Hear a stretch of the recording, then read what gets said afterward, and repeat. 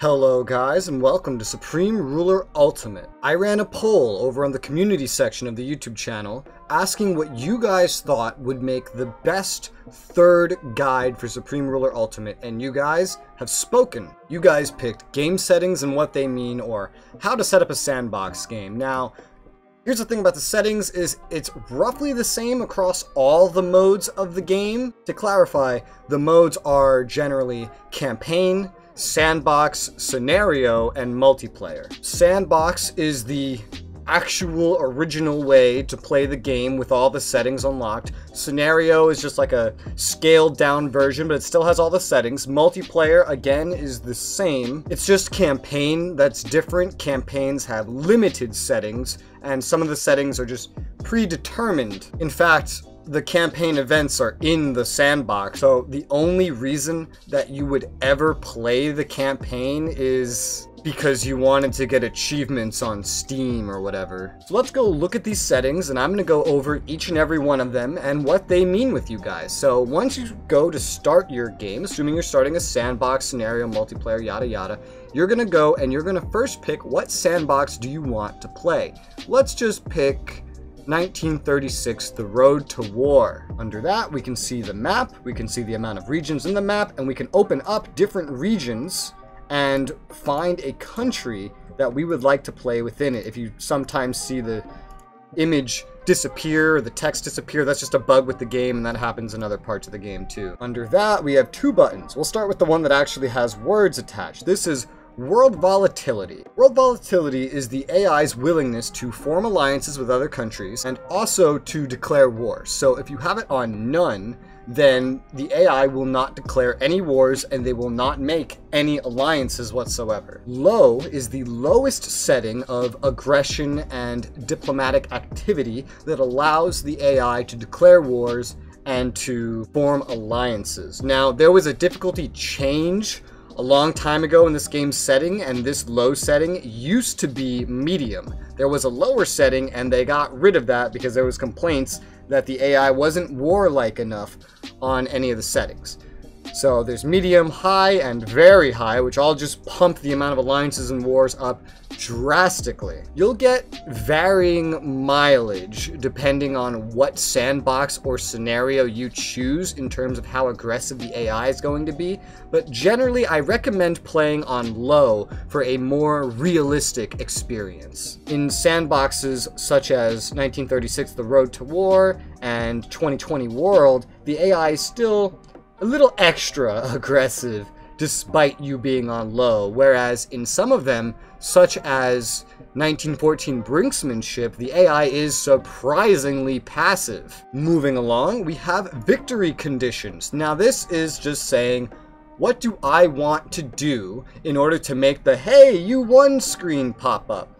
More than likely, you won't even play a game to see a victory condition, but we'll go over these, and you can figure out which one is best for you. Complete just means that, well, you've done everything. You've basically taken over the entire world. That's what complete is. You take over the whole world. Capital means that you take over an opposing nation's capital. This is the main victory condition used in the campaigns. Capture is to capture specific objectives.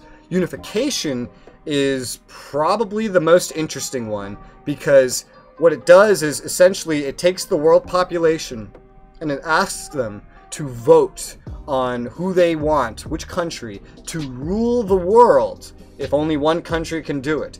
And you have a time limit of something like, I don't know, 40 years, 20 years, I think you can set the time limit. And then they take a vote at that time and the game ends, and whoever had the most votes wins. The game keeps track of scores. I don't really know the formula. It seems pretty arbitrary and not smart at all, but there's a bunch of different score victory conditions here. Total score, combined diplomatic score, economic score, technology score, and score of approval rating. And finally, military score as well. You can pick any of these if you would like to have your victory based on your score in any or all of the scored categories. Sphere is a victory condition that was created for Supreme Ruler Cold War and brought into this game. Essentially, it changes how the spheres work a little bit, actually, and it makes them more important. It also enables alerts for every time someone changes leanings in a sphere. And the way to win this is to make it so that the opposing sphere that you are on has 0 members in it. And that usually requires killing the sphere leader, but you can technically make the sphere leader move out of his own sphere. I have seen it done. There's the tech race victory condition, which has to do with the tech races, such as in the Cold War, the space race. So whoever wins the tech race wins the game then. And then there's victory points, which is determined by a load of factors, just saying however many victory points that you collect in the game, that's the winner at the end of a certain period of time or at a threshold. You'll also find this little political leaning button here. You can pick what political leaning that you prefer your cabinet ministers to be. This has varying importance. If you micromanage every part of your government and military and everything, then this doesn't matter. But if you leave anything automated at all by AI, be it trade, resources, producing or managing military units or budgets or taxes or spending in any way, then they are going to operate based on generally what you pick here. So for example, let's say you don't manage your taxes and spending at all. Then you'd pick someone moderate if you just want something in the middle. You don't really have a preference, or you prefer moderate economic policies. You can't really easily describe moderate economic policies, so I'll describe the opposing ones, and you'll get an idea of what in between will look like. Generally, if you want taxes to be lower so that your population is happier, but social spending to be lower and its effects not as well maintained, and you want your cash out to be from things like sales taxes, taxing your, on average, higher priced goods on the market that you're selling to your population, as opposed to getting everything from taxation and making everyone unhappy, then you'd pick conservative. Liberal is if you would have your taxes very high, but taking that money and putting it all into things like social spending to get the higher effects from social spending, and your market prices for your population to be lower because you don't need it to be as high because you have the taxes higher. That would be liberal economic policies. Before anybody asks, in terms of this game, none of these are better than the others. Speaking of the extremes, a 100% tax policy and a 0% tax policy can both work very well and be far more successful than any moderate policies, but I'd say moderate is a good choice if you're learning the game and you don't know what you want your AI to do yet. It'll give you a mix, generally, of cabinet ministers, as well as some actually in the middle. Now into the meatier part of the game's settings, we have scenario settings to start with. The first thing is resources. Here you can set, generally, the amount of resources on the map. Honestly, standard is fine. There's more than enough resources on the map, even when you have it set to standard. Abundant would just mean nobody would ever need resources ever, and would, in a way, probably hurt some sections of the economy depending on the scenario. Dwindling and depleted would just increase the need for war to take over the resources that others have, and in earlier scenarios there's already problems with finished goods, let's say, so this would worsen some of those things technically. Initial funds. No new bonds just means that you have no bonds enabled, no ability to take out debt in order to fund things. And I know that that probably sounds very confusing because I know most probably don't know what debt is. Go watch my economics guide. It'll be up in the cards at the top right of the screen if you want to watch that, or in the playlists in the description. I talk about the economics of playing in the game, and I'll fully explain bonds and debt and how it actually works if you are watching that video. Default is just normal. Bonds enabled. Everyone starts out with their normal balanced funds that the developers have set. Low means everyone starts with less money, but bonds are also enabled. High means everyone starts out with more money, bonds are also enabled. None of these changes the amount of debt you start out with. That is preset and only actually present in the modern day scenarios. There is a toggle to turn that off, but we're not at that yet. Next, we have approval effects. Approval effects are just what is the reaction to the actions you are taking? How does your population or your military feel when you change spending, when you win or lose an election? How does the world react to the wars that you start and your population, to nukes that you drop, things like that? Medium is normal, by the way. That is default. Although note, the presets are different depending on every scenario. The next one is critical international opinion. This is a modifier, essentially, on approval effects for things like the world market and all the other countries. So this is an extra punishing mode for declaring wars or doing generally bad things. This makes the games less warlike or slower, especially if there's multiple players involved, because there's only so much warring you can do before the world market stops you from trading on it. Third-party relations effects is another modifier for approval effects. This only affects other countries, and the way this works is it looks at your diplomatic relations with other countries and then makes their friends like you more and makes their enemies hate you more. Random events is just the prevalence of random events, and you can just turn them off completely as well. Random events are like, oh no, there was a fire at the lumber factory or whatever, and now you lost a bunch of timber from your stock, or oh yay, there was an extra warehouse just found that had a bunch of timber. It looks like we miscounted, so we gained some extra timber. That kind of thing. Electricity sales enables or disables, if you turn it off, the ability to sell electricity, which, to explain that a little bit, it's considered unrealistic. The fact that you can overproduce electricity and sell it to anybody that you want in the world. So there's a way to turn it off or leave it on. Since technically electricity in this game cannot be stored, if you overproduce, you have to sell it or it just goes to waste. With electricity sales off, you'd have to manage your total amount of production to maintain some sort of cost efficiency. You'd want to only be making as much as you actually need in a day because there'd be nothing to do with the excess. And if you don't have enough production, that would actually hurt your industry because you wouldn't just be able to buy more from America when you're China and, you know, just import electricity from over the ocean. Loyalty penalties to supply and line of sight is a very brutal scenario setting. I always turn this off. Just like I've started turning off critical international opinion. It doubles down on already present penalties that you receive to your production and maintenance of supply in a region that is not loyal to you. And more realistically, and I wish that we could single this part out because it's actually very cool, it makes it so that you cannot perfectly see in land that you do not have loyalty in.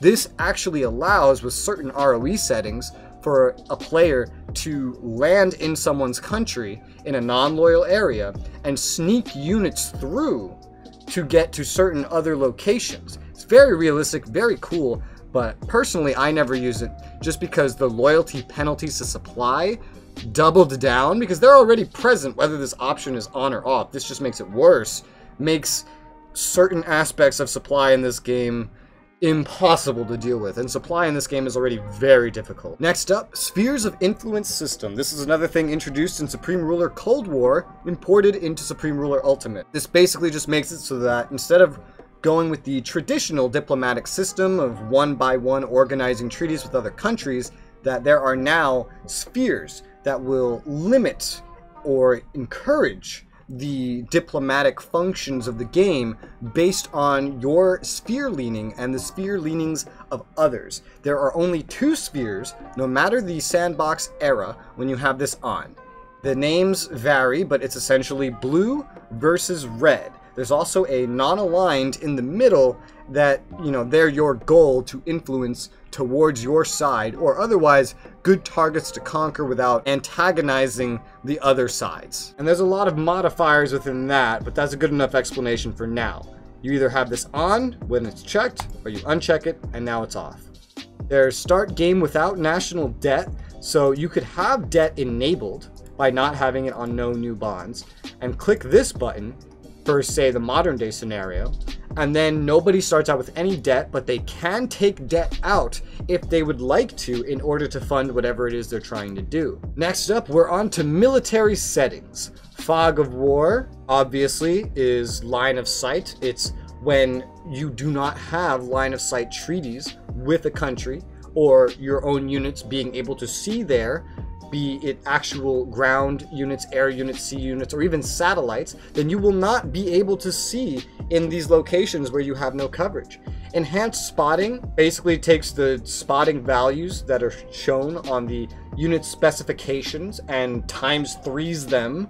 Same thing with unit ranges. It takes the distance a unit can fire and basically times threes them. And the reason for this is because one of their developers decided that he was playing the game with these settings amped up, and he decided that it was more fun this way. So that's why these settings are here, and that's why they're enabled by default. You can try with or without. It's really a preference thing. The next one is units eliminated when region falls. If you have this checked, then whenever a country surrenders, all of its remaining units will disappear. They'll vanish, they'll be deleted, they'll stop existing.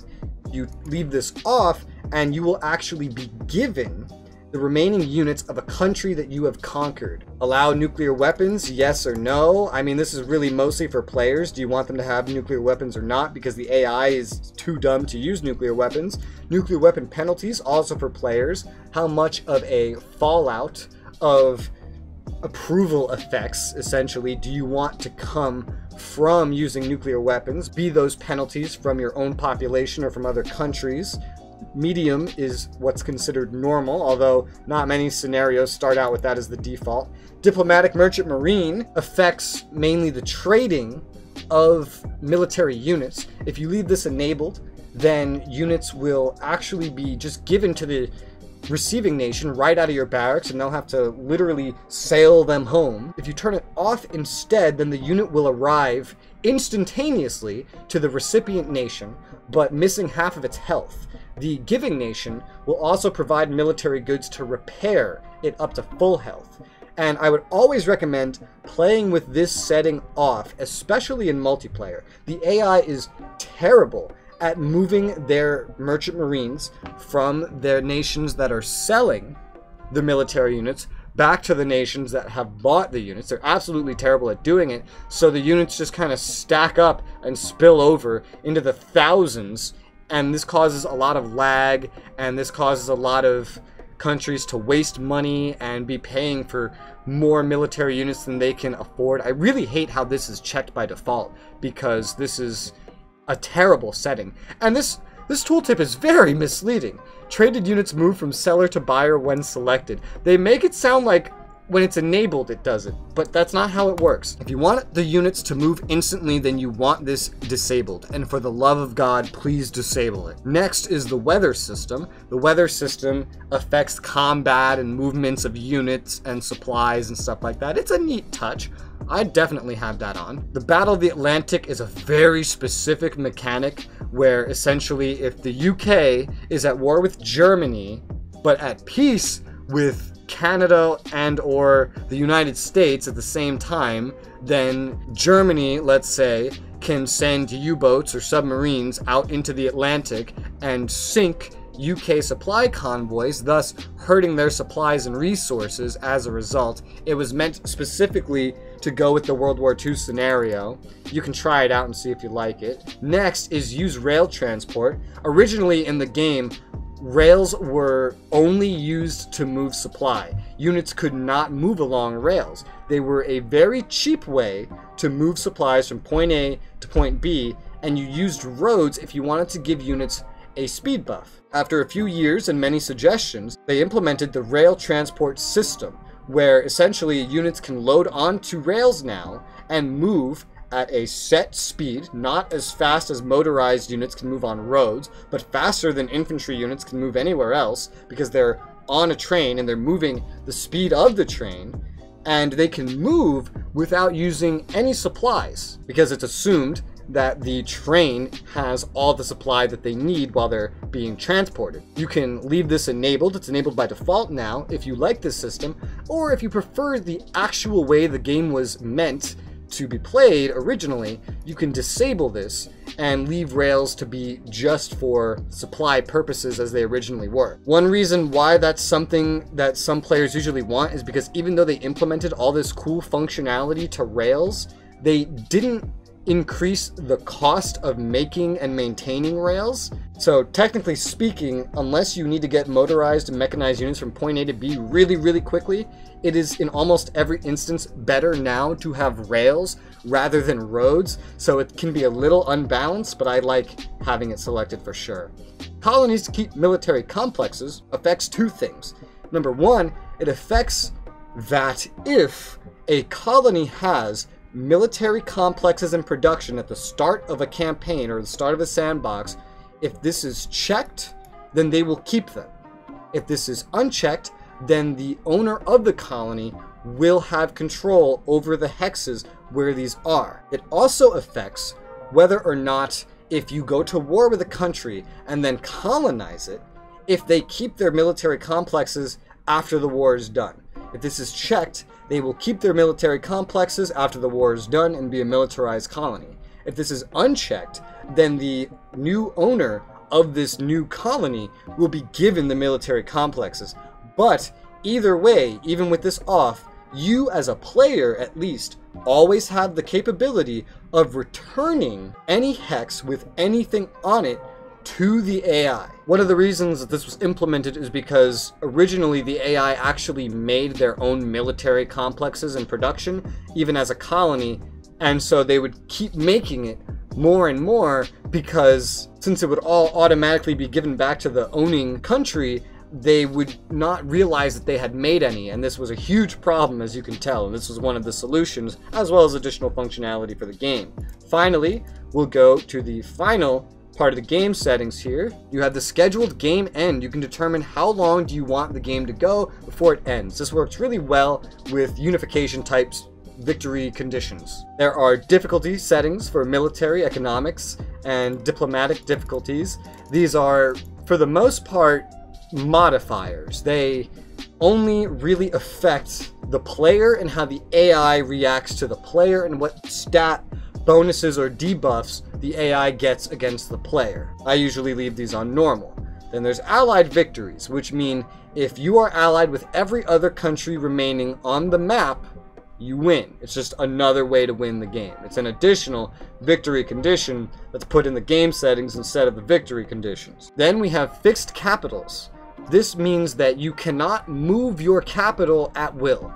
So this is especially useful when fighting players, because when you lose your capital, you lose a lot of stuff. You lose resources, you lose money, and you lose a fuck ton of military approval, which is very important for your troops to keep fighting. If you have this on, then the capitals are stuck where they're stuck unless you take the capital, and then I believe it will just move the capital automatically, which it will do whether or not this is checked. If you uncheck it though, a player can move their capital for free with no debuff or penalty whenever they want, including when you are one tile away from their capital about to take it. They could just move it to the other side of the world, like, haha, fuck you, bro. The global AI stance is a modifier for how the AI will act. Default is just, normal. This is the way these were intended to function.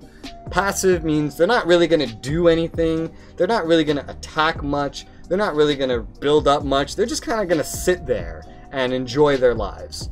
There's defensive, which will make the AI build up and posture defensively, build defensive units, and prepare to be invaded as opposed to preparing to invade.